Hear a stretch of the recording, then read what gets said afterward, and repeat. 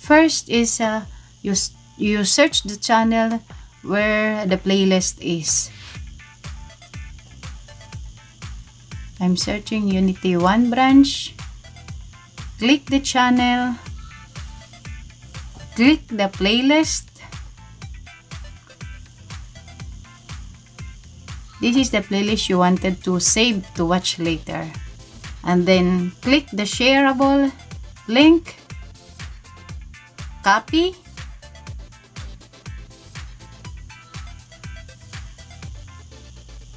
Copy, then open a browser.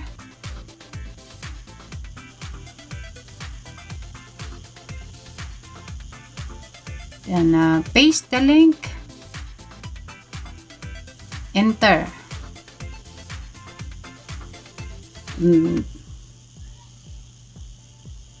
There is the playlist all. This is 31 videos. After that, you click play all and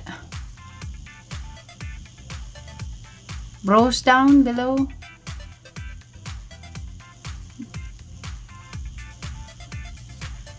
There, we search and choose one video below. There's 3 dot. Click, then add to queue. Add to queue, then go up, scroll up, and there you can see in the corner the save plus. Then click watch later,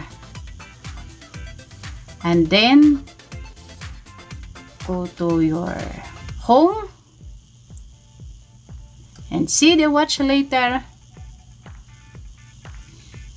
There, they all there already. All the videos are saved on watch later. Now I'm just closing the one video I added to queue, and then I go back, scroll down, then on the last one, that is the one video I added to queue that is not included on the playlist.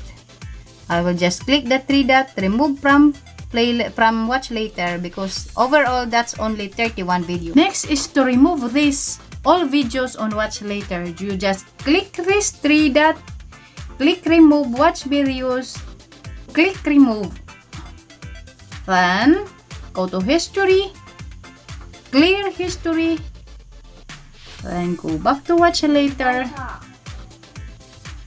All is gone, deleted. Very easy and quick.